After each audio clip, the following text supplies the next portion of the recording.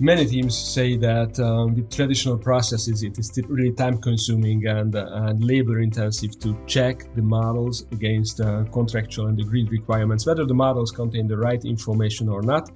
So this is something that we were focusing on at Planoly and making it as easy, as simple as possible, and even making it autonomous and automated, so teams can check their deliverables themselves before sending it to their receiving parties. As I click around on the left side between different kind of requirements, I can very easily see that, for example, I have 29 pieces of ceilings, which out of the 29, 25 shows up as green, meaning that it is perfect according to my requirements. If it shows up in an orange color, it means that the modeling properties are there as expected, but the values are not according to my expectations. In some other cases, if you see red color, it would even mean that the modeling properties are completely missing from these elements. So it is very easy to understand the results, very simple and visual to understand the quality of the models being delivered. But actually, in order to reach this stage, first of all, very importantly, we have to really understand in the first place why we are creating models. What are the different use cases? What are the purposes of model creation? Who is going to be responsible for a certain model component at a given point in time? And after all, what kind of geometry and what kind of information has to be added to these modeling components? That's what we define in the scope.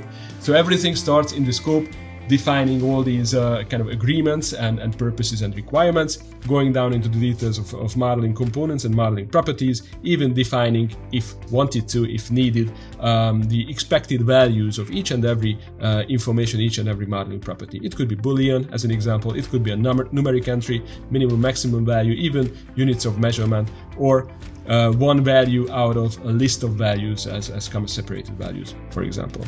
Once this definition happens, each and every cell is translated as a task and is going to be represented as a task card in the verify module. So now if I jump back to the verify module, whatever we see on the left side is those cells being represented as a nice card on the left side.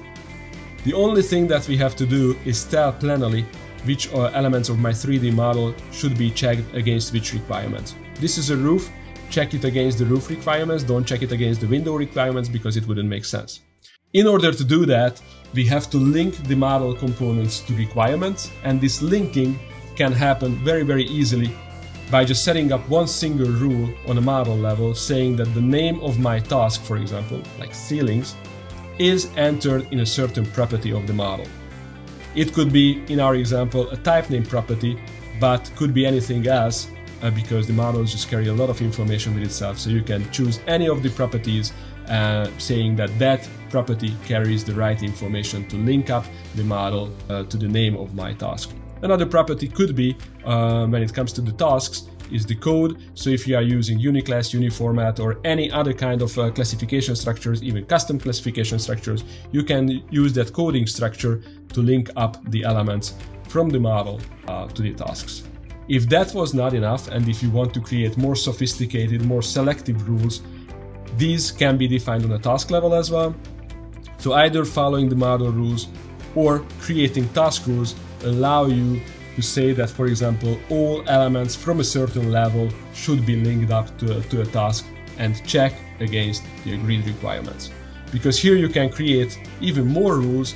You can think about very sophisticated selections, saying that all the red doors on the second floor should be checked against certain requirements that we agreed when we created our execution plan.